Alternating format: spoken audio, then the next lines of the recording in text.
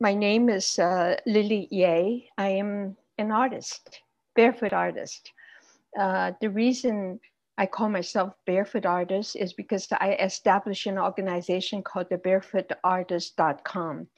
And the motto is taken from the Chinese barefoot doctor, that they take their knowledge and their instruments and in a little suitcase, and they travel to remote places where people usually don't have access, they didn't have access to medical treatment. And they would just go, there's the great needs, and then they would just practice their crafts and help people to heal. And when they're done, they close their suitcase, then they move on. So that's been like my model. And so how I started is actually in the, I was trained in classical Chinese landscape painting. I think my art is rooted in that great tradition.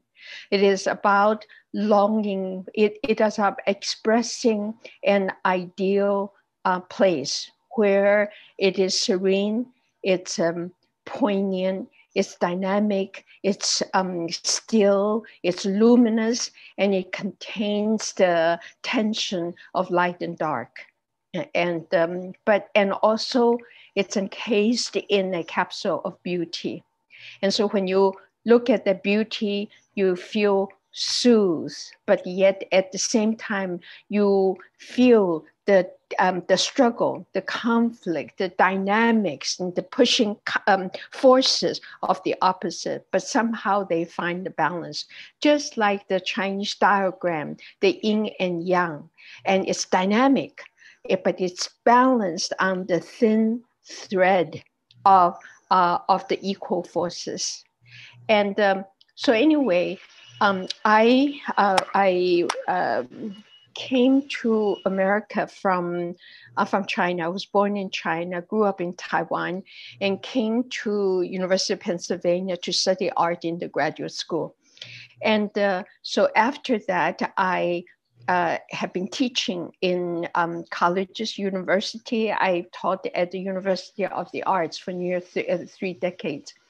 But all that time, I felt something was missing. I was looking for that. And by chance, I had the opportunity to venture into North Philadelphia. I was invited by an African-American dancer and choreographer, the late Arthur Hall, very talented and visionary and whatever. And his base, his headquarters is located in North Philadelphia. And at that time, it was a very big poverty-stricken neighborhood. It was like a ghetto. And he had an abandoned lot next to his headquarters. And he asked me whether I'm willing to turn that abandoned lot into an art park. And I had no notion how to do it, but I thought that was in the late 80s. And I said, well, everybody is writing a grant, so why don't I try it? And so I did, and then I got a very little bit of money. And then at that time, the one block was turned into a 10-block area because all the abandoned houses around that one block was leveled by the city. And I was thinking, well, this is not doable. And all the professionals say that you shouldn't do it because you don't have enough money. You're from the outside. People are going to destroy everything you build. Many different reasons that one shouldn't venture in. And as I was trying to withdraw from the proposal, and my inner voice spoke and says that you need to rise to the occasion. Otherwise, the best of you will die and the rest will not amount to anything. And so it was guided by that inner voice. I ventured in, but I didn't know what I was doing. And so I figured that maybe we can do something very modest with children. And that's when I start to work with children on the street. And then because I was not an expert, I have no experience with building outside. And so Arthur Hall told me, you have to find Jojo. He didn't have a job. He lived in a semi-abandoned house. So I finally convinced him to help me. And that's how we started. And he from the neighborhood and jobless and children on the street, not having much money at all. But we just started to do something that was fun, that seemed meaningful for that moment. And so we built the first summer, we turned the little lot into a kind of garden. And that was so something really happened in that interconnection and working together, a group of people not really knowing how, but trying to address to a problem, turning an abandoned lot into a park. It affected me deeply. So I went back the second year. I went back the third year. Eventually, volunteers joined me, and neighborhood adults who used to laugh at us begin to take trust in our effort. And I think the joy of the children convinced them that it is something worth doing. So that's the trust. From eventually, we continue to build because there are hundreds and hundreds of abandoned lots and houses in North Philadelphia. So we gradually expand. And in the expansion, we realized that children came, you have to have a program for them. That's how we started the children's program. And then when adults came, they're looking for jobs. Then we start to have a job training program. We start to have jobs for adults. And then teenage to come in. We have after school program. We have the eventually rites of passage program, and then we have economic development and so forth. That's how it begin to address the need of community needs. Address the community needs, and that's how a humble art project begin to become a community development project. So I didn't know when I first started. But eventually it became so intense and so I became so engaged. And all the work I do is very creative because everything is broken. And so you have to figure out how to make it work. It was creative, not only just in art, although that is our main vehicle of expression.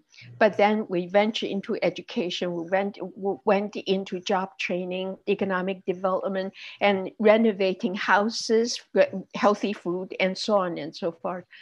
And so I quit my job as a tenure professor at the University of the Arts so that I can completely dedicate myself to building the village of arts and humanities. That's what we call it, from the humble summer project turned into the nonprofit arts organization.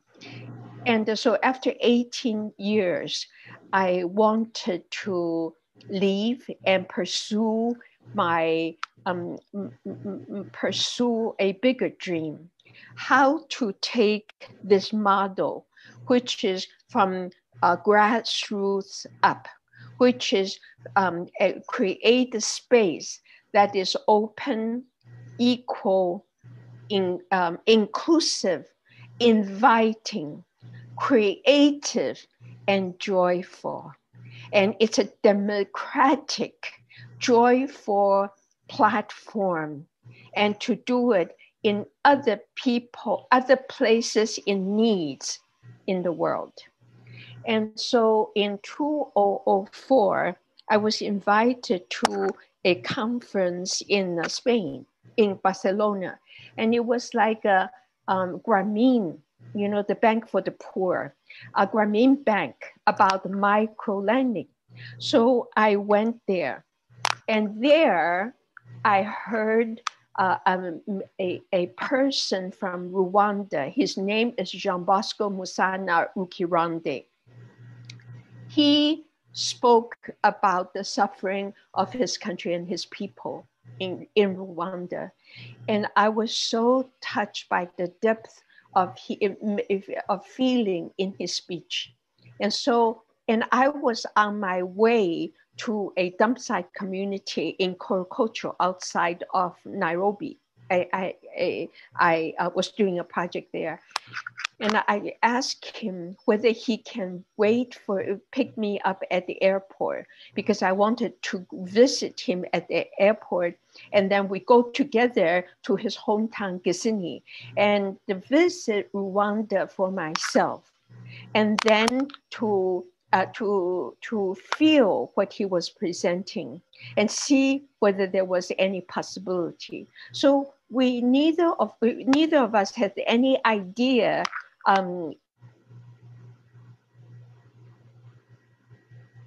but we gave each other a chance. So I went in 2004, and he picked me up at the Kigali airport. As you know that Kigali is 3 hours from Gisenyi. So he took me there. He took me to visit the genocide memorial and the survivors village in the area of Rugerero, which is a little bit, maybe 20 minutes drive from Gisenyi, the beautiful city at the lakeside. Yeah.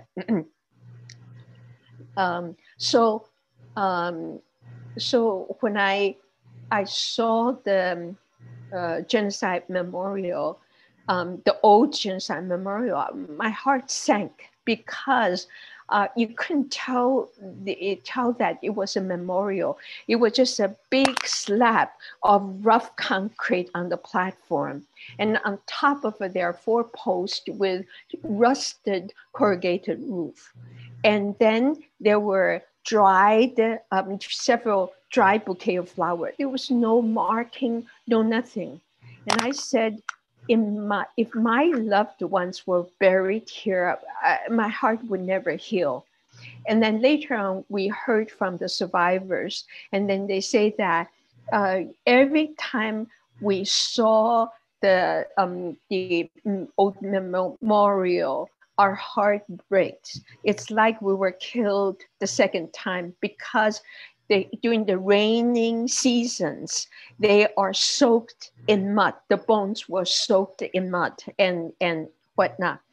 And so I didn't know what I would do, but I just said that I would like to bring beauty to the building of a memorial. That was all. That was the seed thought. Then Jean Bosco brought me to visit survivors village in Rugerero. And the village is actually lovely because of the greens. Rwanda is so beautiful, the hills and the greens, very lush. And then when I get into deeper, then I realized the frozen grief felt by the people. You know, the sun is bright, but we saw no adults. And the only people who came out is little children born after the genocide. And then Jean Bosco said that, though it's not really a village because people didn't know each other. After the genocide, and the government it built up those houses very quickly. It didn't have facilities, no water, no facilities, no electricity, and no floor, no window. And so it's just a volcanic soil. That's your floor. And when you close the shutter, it's complete darkness, and no income and no family. And so people didn't trust their neighbors because they didn't know them. Government put the most destitute, most in need into those houses. And so they suffer in isolation. And so I wanted to bring color to the, I said, the least we can do is some action. Like it's just so frozen in the, I call it the blackness in noon, at noon. The sun is so bright and so lush, the greens, but people are frozen in the darkness in their own houses. So I came back the second day. And so I developed some idea about the genocide memorial, presented to the government and get their support, get their permission to continue raise funds and to start building the genocide memorial. And then I also brought 3 members of volunteers. So we conducted workshop for adults, and we started to paint their houses in bright geometrical colors. And then that simple action provided a platform to bring color, to bring action, to bring collaboration, and to bring joy through working together. That's the beginning of building the, transforming the survivors village. And then when we left all the paints and whatever with the villagers. They continue to paint, and they are so talented. They painted their dreams. They painted goats and cows and motorcycle and helicopter, computer, and there was even a mosque there. Okay, so they painted their dreams, and then they told us that there is a sense of belonging now because their house has different pattern. It's different from another house, and then their dreams are on on the painted wall. And so when we went back, every time the Barefoot Artists came back, and they asked for more. They didn't have water. So I said, Rwanda has 2 raining seasons. So why don't we install rainwater collecting devices, the huge water collecting barrels for all the families. So we installed that, and then they can collect the water. And then they didn't have electricity. So eventually we brought a solar engineer from Maine, and then to the Skylight Company. And then so he taught Dr. Richard, and he taught the villagers how to assemble solar panels. Solar panels assembled at the Guerrero Survivors Village. And then younger women who wanted to learn sewing. So we got the teacher for them, and we create the workshop, and we create the workshop for basket weaving for the more elderly women. And we have education program weekends for the children, and so on, so forth. And then we have goat rearing, because goat is the fastest way to bring wealth to people. So we gave people goats, and then we also launched my co-landing program. My partner, Jean Bosco Musana, he used to be regional director for Red Cross. He understands how to organize, and he set up the committee so people can earn money, have micro funds, and launch a private mini business. So with all this, we did this for a period of 7 years or so. And finally, they told us, Mama Lily, that's what they call me, Mama Lily. Every time you came, we needed something. But during the 9th year, they say, we are now self-sufficient. And then they gave me they weaved a beautiful staff with beaded yellow and green. And he said, when you came back, you someday, you might be wobbling a little bit. You need the staff to help you, but we are fine now. We are good. We are fine now. So that's the, and village now is doing very well. Finally, the government is replacing the old houses with all new houses. So they have the floor, they have electricity, some have television and whatever, water, and so it's very good, very good. So what we did here is we created the art, people working together, trying to find solution and trying to find community support. That gives hope for the future. And that's healing collectively, especially the genocide memorial. And they told me what's so healing about genocide memorial is that we didn't just build the memorial for them. I get them together, organize the survivors, and I ask them, what would you like to see? And then they say, Mama Lily, you cannot build over the old one because it's not the proper way to bury the bones. He said, you have to retrieve the bones. You have to dig into the ground. The bones need to be buried under the ground according to the Rwanda history, Rwanda custom. And then and then they say that, and also we asked them, what would you like to be written on the memorial slab? And they come together and told us the words. You know, this is to memorialize 1994 genocide. And we will never forget, you die like heroes, and so on.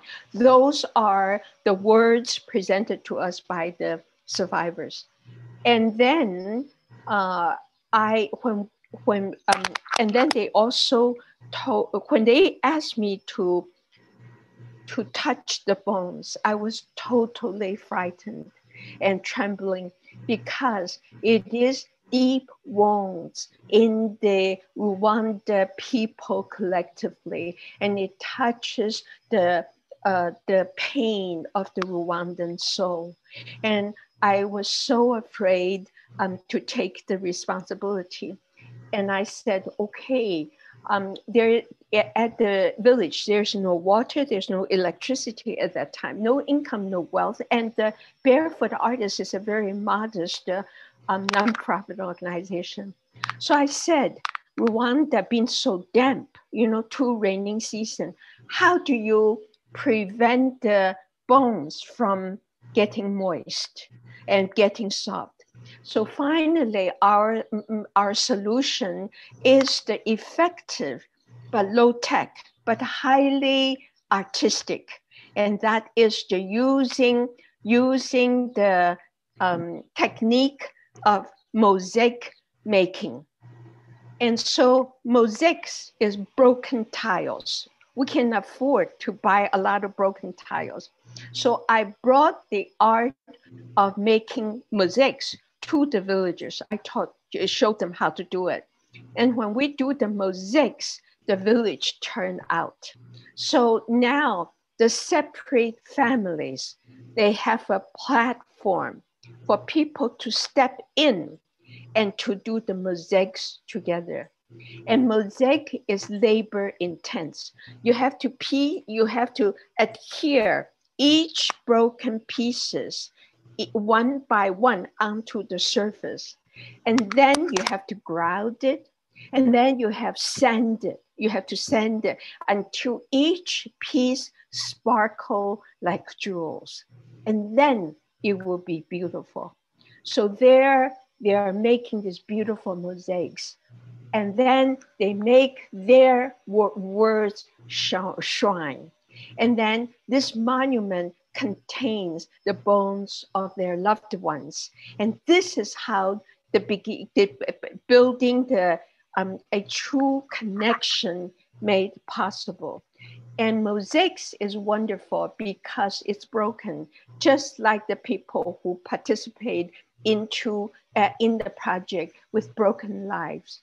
But working together through creativity, through collaboration, in creating beauty, we create hope for the future. And so during the annual festival, not festival, annual morning on April 7th, I was there to witness the event on the 15th anniversary. And then survivors, people came and mourned their dead. When they descend into the bone chamber, some of them not only have to see the coffins that contain the bones of many families, some of them have to open the coffins to look at the bleached bones, the source of pain and ripping apart of your heart. And some people, many people screamed, hauled, collapsed. And then that, to me, that bone chamber, that empty space, become the receiver of the pain and the grief. And that is the place where healing began. And I feel that so collectively, there is the place for people to pour their sorrow, to remember their lost. And the survivor told us that now our loved ones can come home into this place of beauty with dignity. Okay, so this is collective healing. And yet I get to know the people I work with very well, like the young women in the sewing group and the more older group in basket weaving. And I still see the grief personally in their heart. And I said, well, how could you get them to tell their stories?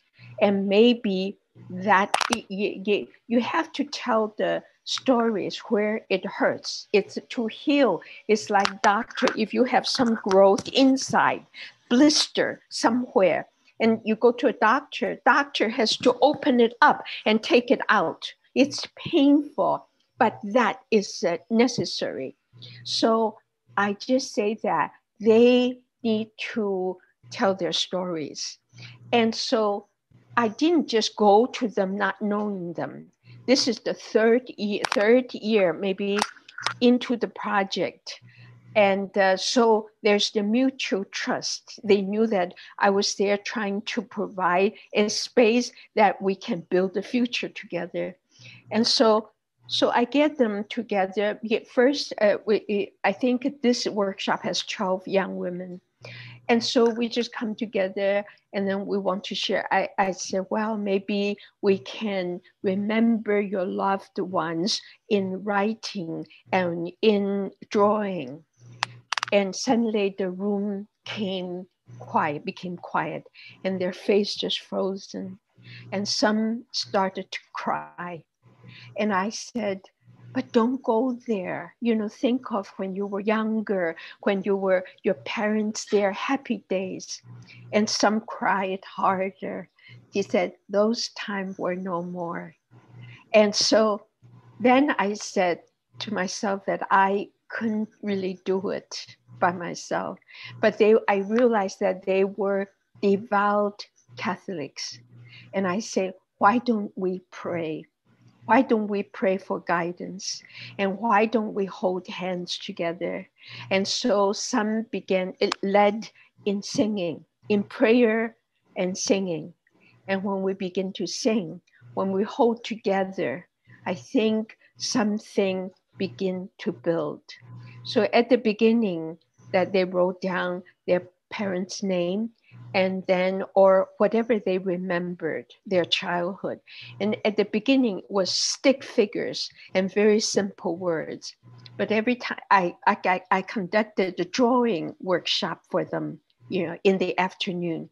And then every time I went, I do this workshop, intensive workshop, morning storytelling in the afternoon, and it's drawing class. And then I inspired them with drawing technique, and also other artists' work that deal with their pain. And so slowly, they begin to blossom.